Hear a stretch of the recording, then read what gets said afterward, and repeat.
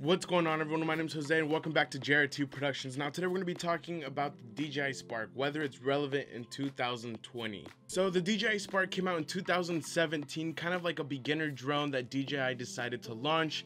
At the time, not many could afford the Phantom or the Mavic that had just come out. But at the time, for the money, the size, and the features that it had, it was still a very decent drone. So let's list off some of the features that the DJI Spark had. So most drones now can do 4K at 30 or 24 frames. Now the DJI Spark could only do 1080 at 30 frames. 1080 that the DJI Spark offered wasn't bad, but it also didn't let you control as much as the newer drones let you. Of course, flight time being one of the most important features of a drone, the DJI Spark only had 16 minutes, but honestly it kind of only felt like 10 minutes. The max speed of the DJI Spark was around 31 miles per hour, which is still incredibly fast.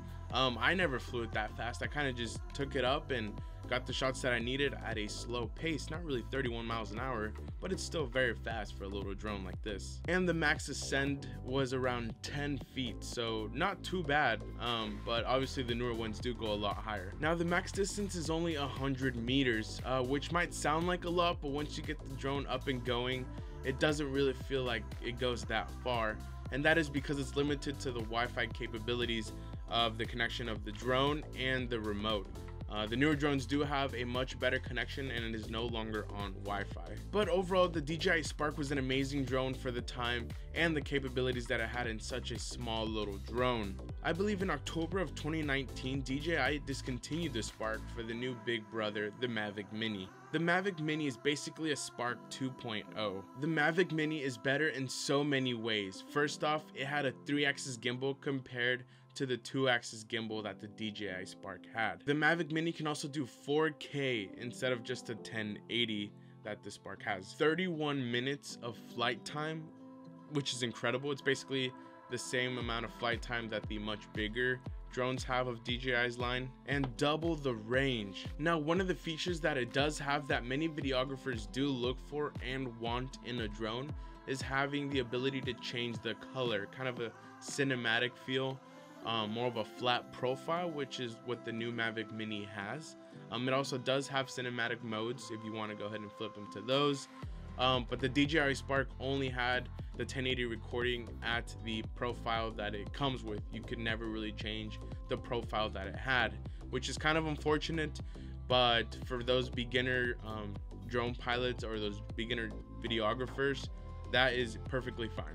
Now, I'm not saying that the DJI Spark is a garbage drone. I love this DJI Spark. I've had it since it came out. I bought the Fly More combo and I've never had any issues with it. Now that drone technology is becoming so advanced, I would love to have a drone that records up to 4K optional and be able to change the color profiles, which is a massive thing when it comes to videography. And unfortunately, the Spark does not offer that.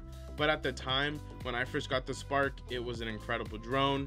It was my first drone, so it was a great practice to learn how to actually fly a drone, which I was very nervous about.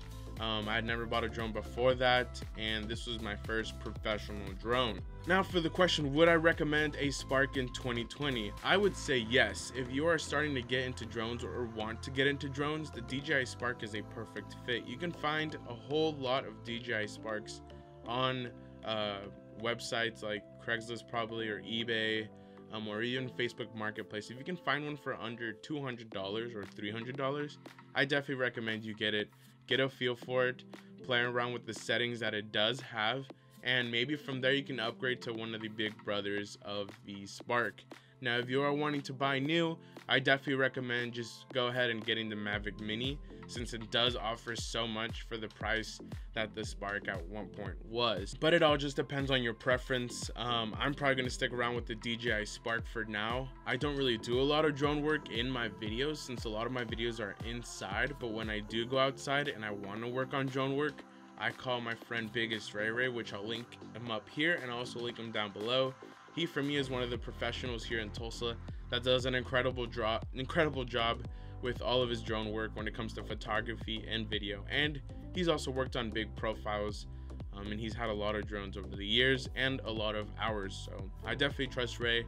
I'll link him down below and up here where you guys can check out his page and check out some of his videos. If you do have any questions on the DJI Spark, or you're wanting to get into DJI, please let me know down below, and I'll do the best I can to help you out. And if there's any advanced questions, I'll probably just send it over to my friend BiggestRayRay, and he'll be able to help you out more. I'm very limited to my knowledge of drones. I like to invest more into cameras than I do drones. But yeah, if you guys have any questions on anything, please let me know down below. And if not, you guys have a great weekend or week, and stay safe out there. I know these are some crazy times, but I will see you guys in the next video. See you.